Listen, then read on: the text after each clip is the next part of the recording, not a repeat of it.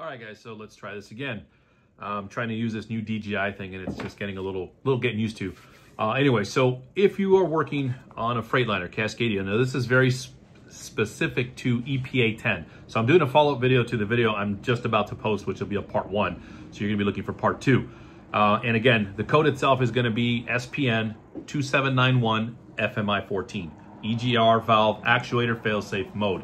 Okay, so what that means is the actuator, the EGR valve actuator. Okay, this is what controls your EGR valve. DD13s have these. They're typically going to be mounted up along the block. DD15 will have this mounted up by the turbo. Either way, the job is the same. Okay, so when you get this particular fault code, it means that the EGR actuators stop working. Okay, kind of by default, something's going on with it and it goes bad. What I look for, just like I said in the video, I look for oil contamination. So if I find that, that has to be addressed. Okay, you can argue with me all day, but from my point of view, I've seen it enough where the oil will start to wreak havoc on other electrical components. Number one, it'll start to make its way over to the MCM. So when the MCM itself starts to get a signal or a resistance, I've seen them where they both don't play well together and they both shit the bed. So you have to replace them both, in addition to addressing the oil contamination issues. So with this particular one, we went ahead and replaced everything as you kind of saw me going through in the video. Injector harness, the front and back, MCM harness. I did replace the actuator and the MCM. Okay, so I went ahead and went to Freightliner, got one.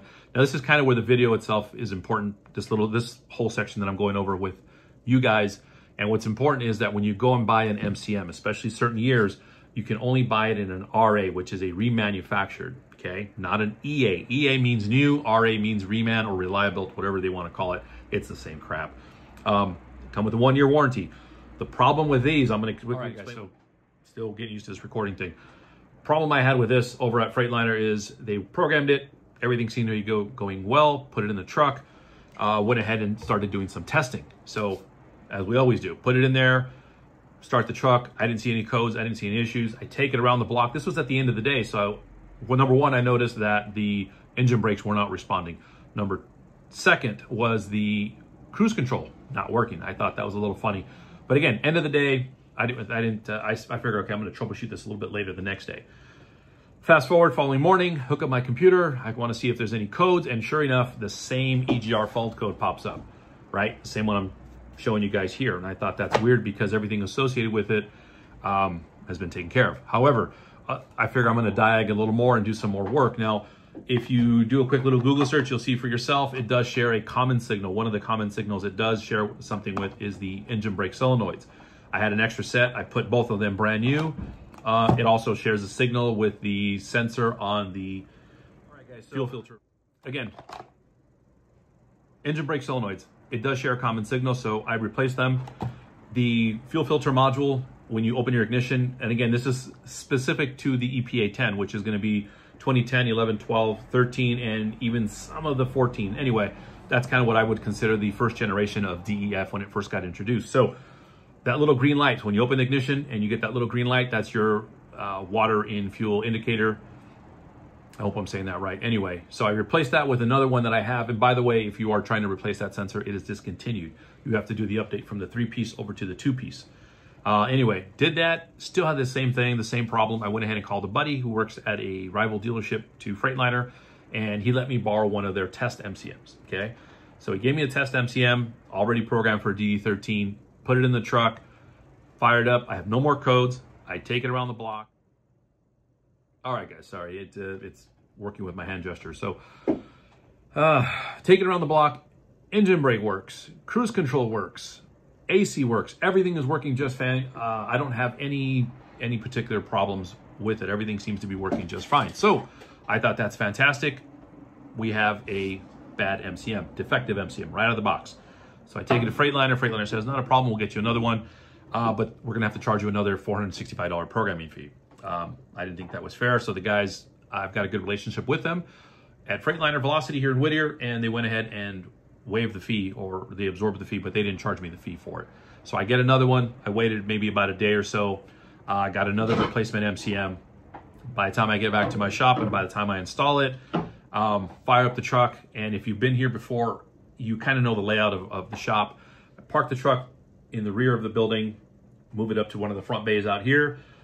And no sooner than I turn the ignition, the exact same fail-safe code came right back. So here we go. So I've troubleshooted everything. I've replaced all the necessary components that were damaged or defective.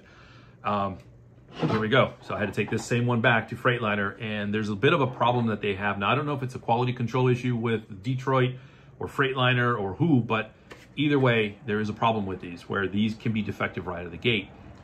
They wanted me to bring the truck in so they can troubleshoot it, but again, it's something that I've already diagnosed myself, and I'm familiar with the trucks pretty well, that it's defective. So they said, well, we'll get you another one.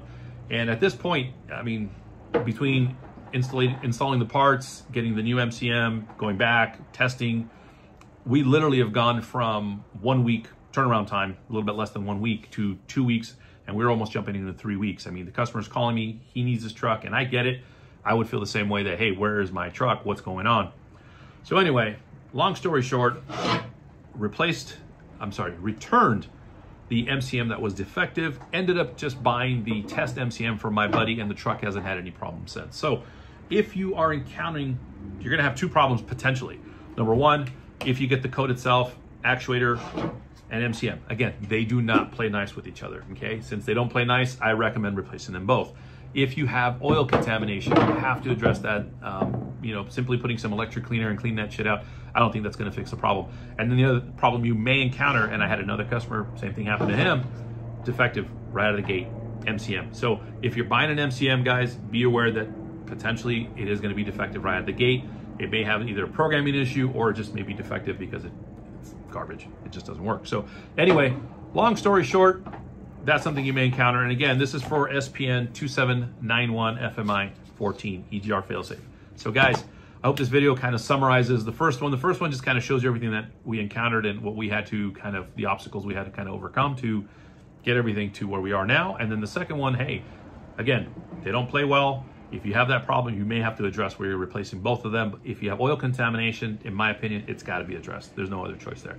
And that's pretty much it. Guys, if the video itself helps you out, that's kind of what I want to do, is share the information, share it with you guys, kind of spread the knowledge.